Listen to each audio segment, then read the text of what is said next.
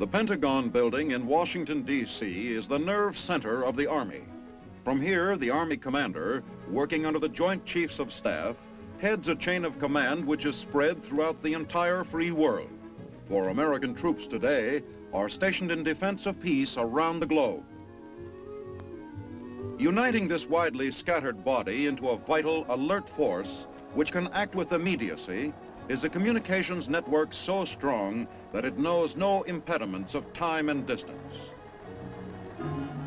The basic lines of this network, connecting the Army's top echelon with its subordinate headquarters, is provided by the electronic wonder of teletype tape.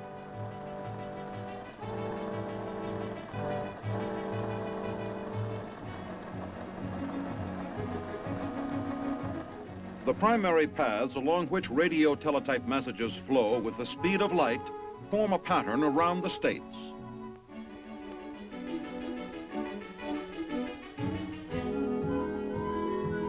The pattern expands.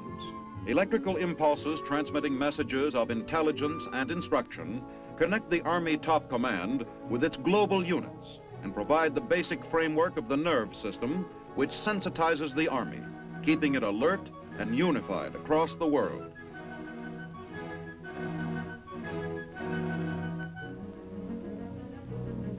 Stationary communications facilities preserve the chain of command down to each of the Army's field armies, and then a flexible and integrated system of teletype, telephone, and radio ties together the succeeding echelons of the field command, from Army to Corps, from Corps to Division, from Division to Regiment, from Regiment to Battalion, from Battalion to Company, from Company to Platoon, down to the squad itself, basic Army unit. The battleground is the final testing place of every Army doctrine. To forge victory on this field, this is the basic reason for the importance of the chain of command, and this is the severest test of the communications which keep the chain of command intact. Communications here must be mobile, for battle is a fluid situation, but still they must be powerful enough to operate efficiently over great distances. They must be rugged enough to withstand the stress and shock of combat, but still sufficiently light to travel with the fighting man.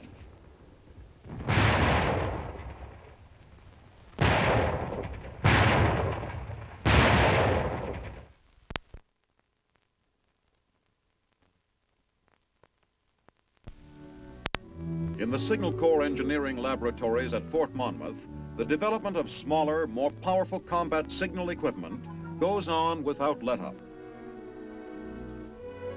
The transistor. To replace the vacuum tube, the heart of electronic equipment, is one revolutionary development, as are a miniaturized toggle switch, transformer, condenser, and batteries. A miniaturized radio which can be worn on the wrist is in the experimental stage.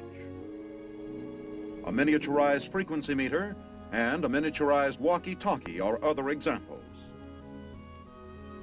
Here, miniature tubes are prepared for assembly automatically in a matter of minutes by a machine which does the work that once took many hours. For miniaturization of the component parts of equipment makes it feasible to assemble the parts automatically, a considerably more efficient, productive, and economical process than the manual operation involved with larger items.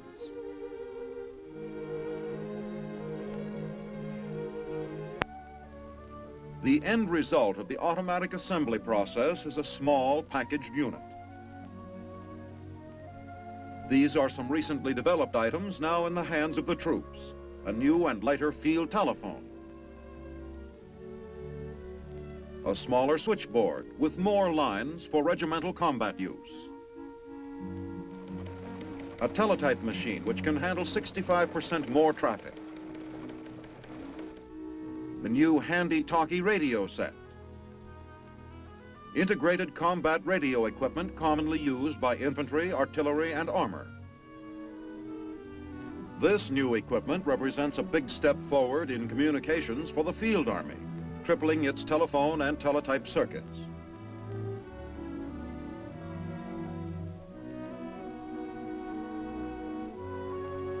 This new radio and wire equipment provides the infantry regiment for the first time with simultaneous radio and teletype communications over one radio circuit. Training in the operation of this equipment is given combat signal corpsmen at the Signal Corps School at Fort Monmouth. These men are a vital part of the combat team, operating signal equipment from the Army commander's level down to the divisions and forward. They are to be found wherever combat troops are found, operating as fighting men as well as experts in every phase of communications. In this school, they learn to use the equipment they will be handling in the future, including the most recent items developed at the laboratories.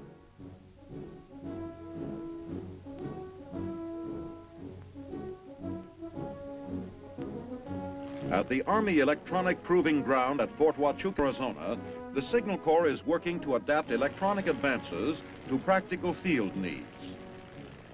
Here, equipments and concepts undergo constant development to meet the demands of the Army of the future.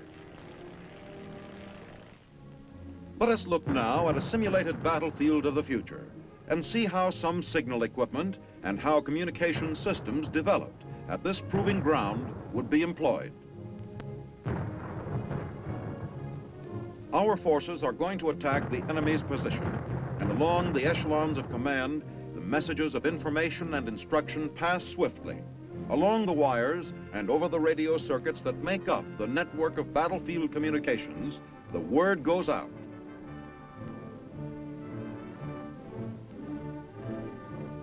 The command, which standing alone would be worthless, and to be effective, must be communicated with haste and efficiency over the intervening miles, and at every level received and implemented. Everything is ready. The attack begins.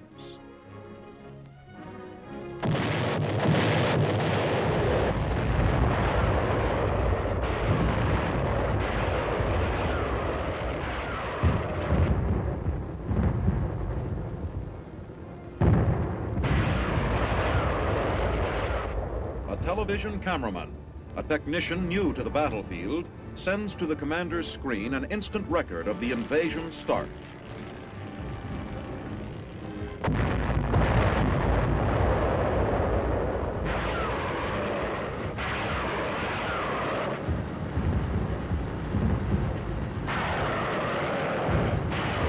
As the infantry carriers press toward their objective, the commander at his command post is able to follow the action as closely as if he were with them. The television officer selects the most important action from the monitor screens to be shown on the master screen. The electronic wonder of television becomes an invaluable weapon, providing the commander with sight, a new medium of battlefield communications being tested now by the Signal Corps. Once the beachhead is established, signalmen lose no time in erecting radio relay masts to enable radio messages to travel on high-frequency beams. Other signal troops set up the mobile installations, which provide radio teletype communications for divisions in the field. These vans made history in Korea. Landed with Army troops at Incheon, without ever having been field tested, they provided the first radio teletype link between the Army and Tokyo headquarters. Development of equipment adapted to Army aircraft makes possible the use of wire for telephone communications over impassable terrain.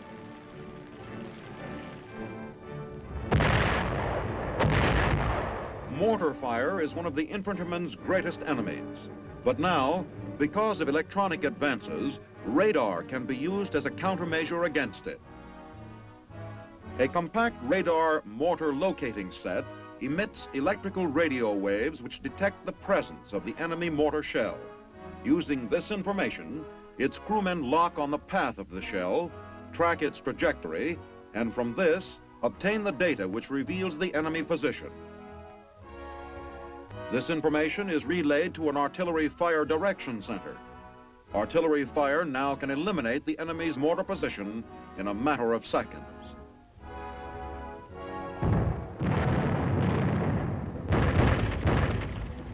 A Signal Corps cameraman in an Army plane makes a reconnaissance of the enemy's position. The Signal Corps' new 100-inch camera, with its infrared lens, capable of penetrating 26 miles through haze, is brought up for further reconnaissance. The area to be photographed is determined, and the camera swings into position. The small rectangle in the center of this picture, taken with a standard camera, is the enemy's strong point. The plate is inserted and the camera made ready. The shutter is cocked, and the view in the rectangle is magnified 20 times by the 100-inch camera. This is the result.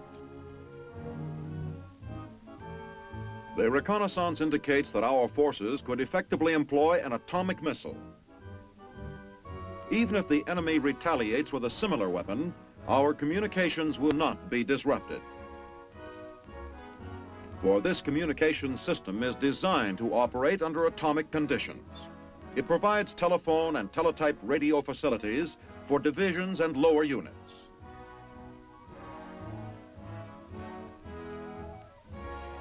Connected by cable, the vans housing this mobile system would be able to disperse communications facilities on an atomic battlefield over a wide area.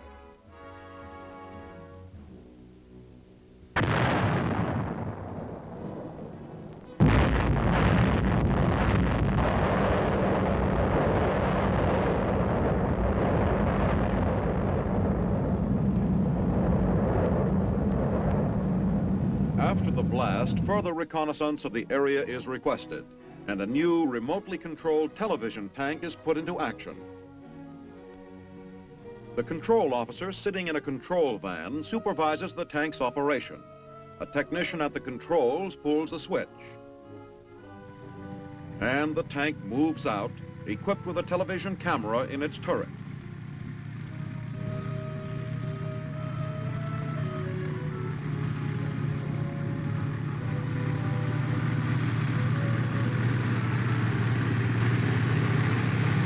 The control van is equipped with new type TV and radio equipment to receive the pictures taken by the tank's TV camera.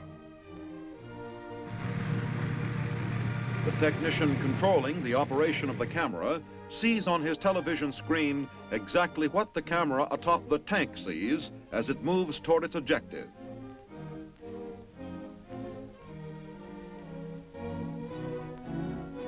The turret slowly turns as the camera searches the area it moves through.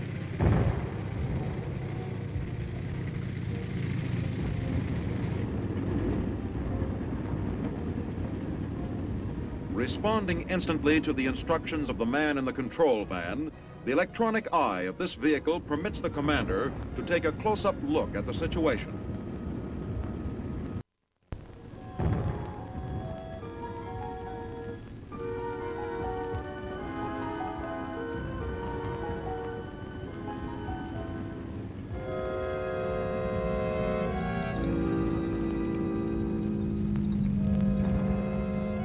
Reconnaissance, under atomic or non-atomic conditions, is only one of the many means of employment for this weapon in future combat.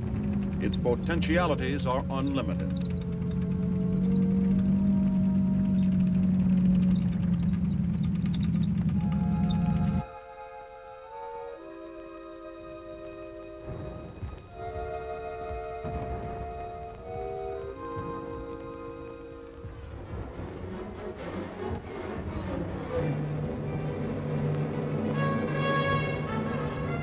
Word passes along the communications net to move out.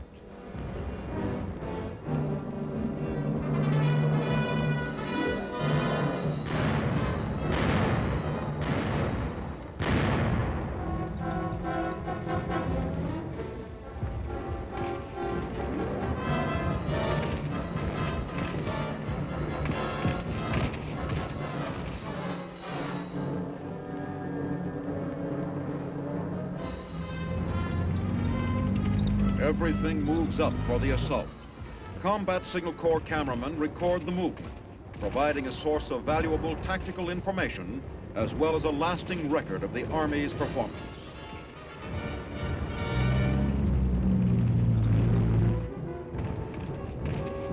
Just as this battlefield contains equipment and weapons which have not been used on any battlefield of the past, a war of the future would employ weapons not shown here.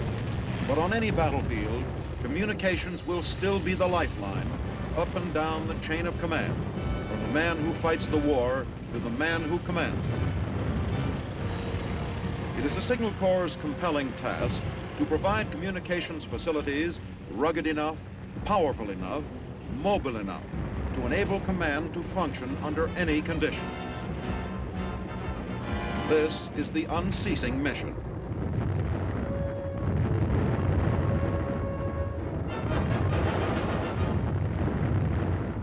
But the battlefields of the future may not be restricted to the foreign terrain over which American troops have fought before. The American city, the industrial giant of the West, is no longer isolated by distances that can't. Even the small community is vulnerable, and a potential enemy is only a few hours away along the polar air routes across the top of the world. Seattle can be reached in 8 hours flying time. Traveling at speeds in excess of 400 miles an hour, an enemy turboprop bomber could reach Denver in just half a day. Moscow is closer to Chicago than to Russia's eastern border. With vastly increased range, today's Soviet planes are capable of making the round trip from Central Europe to New York City with frightening ease. Sobering facts like these call for an anti-aircraft defense system to afford the greatest protection possible for American cities. Working with radar, which was developed as an anti-aircraft weapon in World War II, the Signal Corps is in the process of developing and testing the framework of such a system. In an operations center outside a major city, technicians receive early warning of approaching aircraft from Air Force channels. As the aircraft comes within range, the searching radar sets of this defense system take over.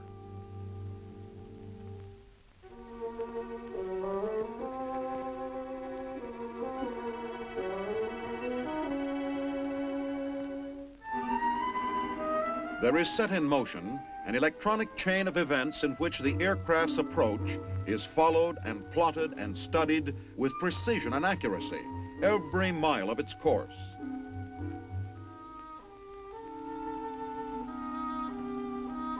The aircraft is identified as enemy.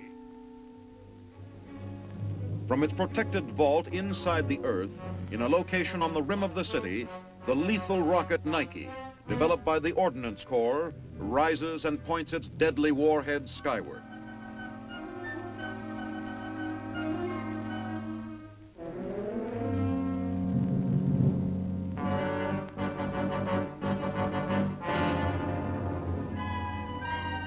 Sentinels of the new age, guardians of the nation's skies.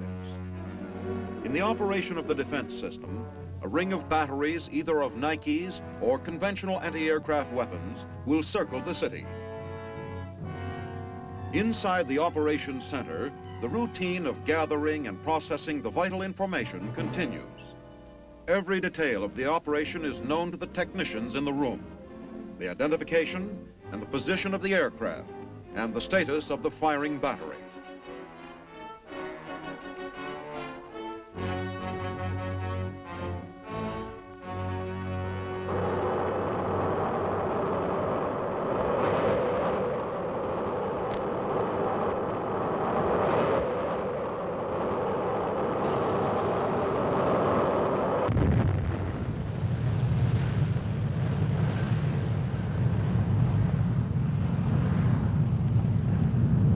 Fantastic?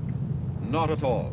No more than as a remotely controlled tank, or battlefield television, or the miniaturized communications equipment that a soldier in World War II would not have dreamed of.